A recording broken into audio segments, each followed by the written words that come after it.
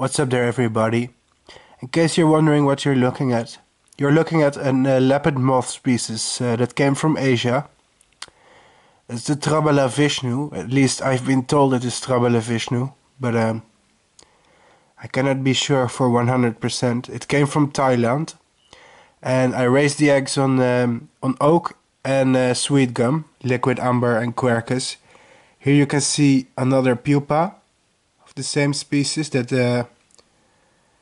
exposed because I opened the cocoon a little bit, just so you can see it. See what the pupa looks like in a cocoon.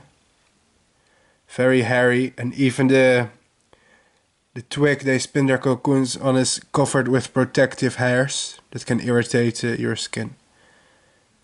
Either way, it's been worth the effort. Let's gently take her off. She's very freshly emerged, so we have to be careful. But it's a female, and females of this species, they do not fly a lot, so maybe I can gently let her welcome my hand. Oh, there we go. Would you look at that? It's a beauty, isn't it? I love this hobby. It's amazing, some of the species that I get to see. It's a real privilege. Look at the hairs here on her hind wings. What's funny is the tip of her abdomen has special hairs here on the end.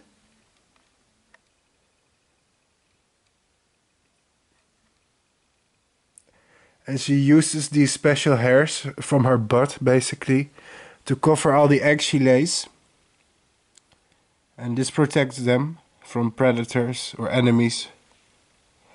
It's a really common species. It can be found throughout, most of tropical Asia, I believe. I know they're found in like Malaysia, Thailand, places like that.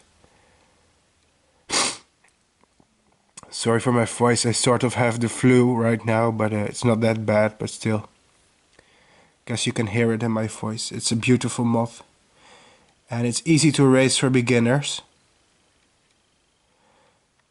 If you ever want to raise this moth and you found the caterpillars, then I can recommend using sweet gum or oak tree. Other options include bramble. Let's see, what else were they eating? I think they may eat cherry too, potentially.